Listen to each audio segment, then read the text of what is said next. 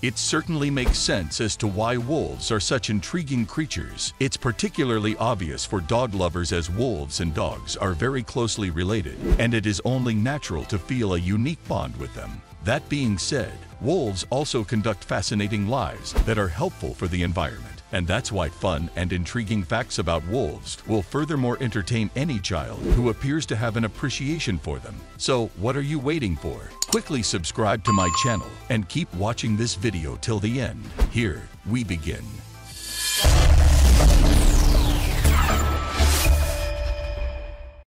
Number 5. Wolves are surprisingly diverse. The first fascinating fact about wolves is that the wolves are very diverse creatures you will ever find in the animal kingdom. The word wolf generally refers to the gray wolf or Canis lupus, the most widespread and knowledgeable wolf species still in existence. You will find that the gray wolves are widely recognized to have developed from the smaller mossbach wolf, a now extinct canid found in Eurasia during the Middle to Late Pleistocene. Thanks to adventurous, adjustable predecessors, gray wolves have flourished for hundreds of thousands of years across enormous swaths of Eurasia and North America, spreading out into a wide variety of subspecies. There is still controversy over how broad that variety is, with scientists separating them into anywhere from 8 to 38 subspecies. In North America, these comprise the ghostly Arctic wolf, the eastern or timber wolf, the large northwestern wolf, and the small Mexican wolf, which some leaders contemplate as a distinct species. Furthermore, the enigmatic red wolf or C.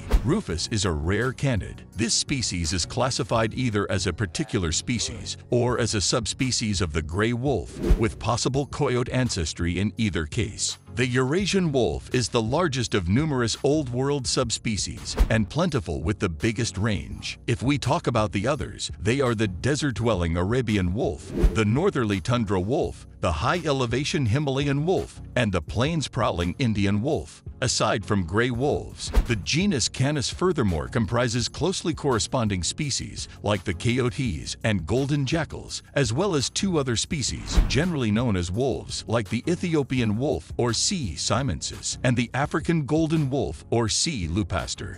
Number 4. There used to be a lot more wolves.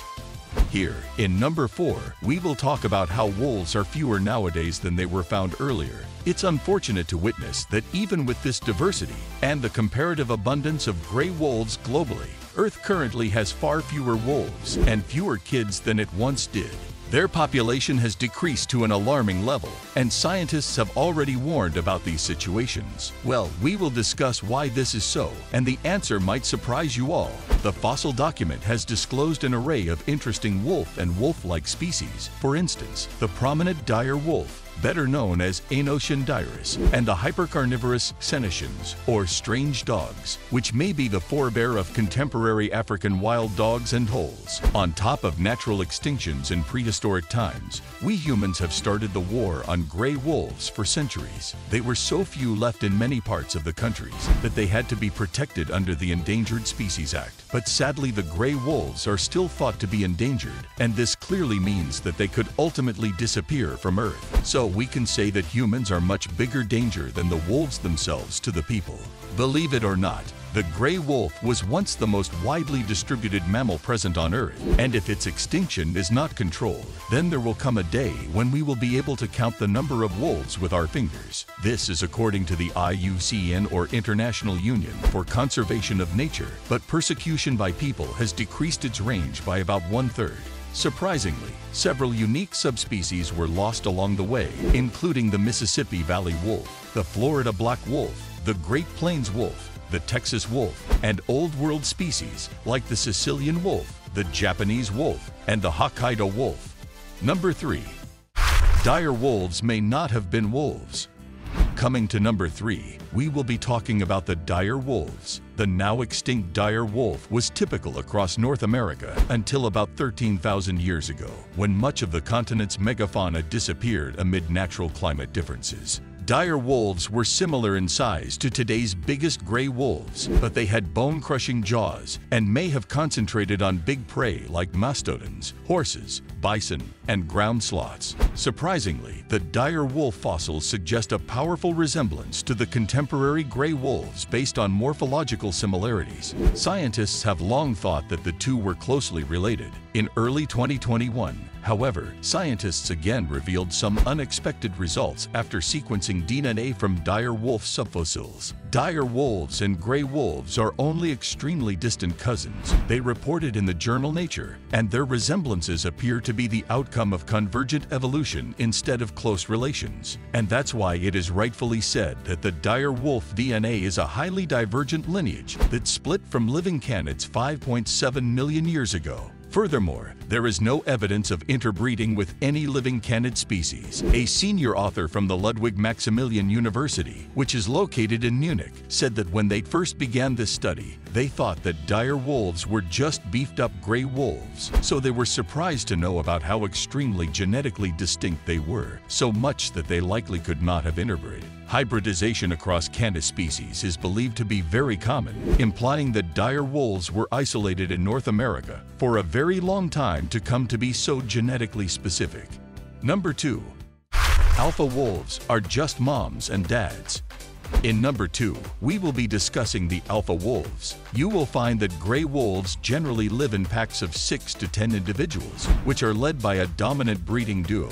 You may have heard someone refer to these pack commanders as alpha wolves, or males and females who supposedly receive dominance by battling within their packs, ultimately becoming the group's leaders and exclusive breeders. This perspective is widespread, and certainly it is misleading. Many wolf specialists now contemplate that alpha wolf is an outdated term, contending that it doesn't accurately characterize the way a wolf pack works. One such specialist is L. David Mech, who is a renowned biologist, helped to popularize the notion decades ago, but now deters its use. We now understand alpha wolves are actually only parents, Mech explains, and the other pack partners are their offspring.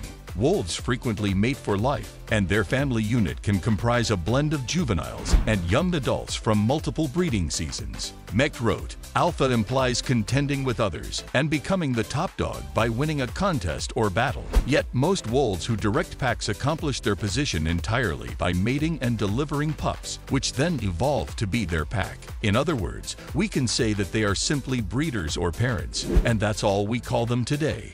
Number 1.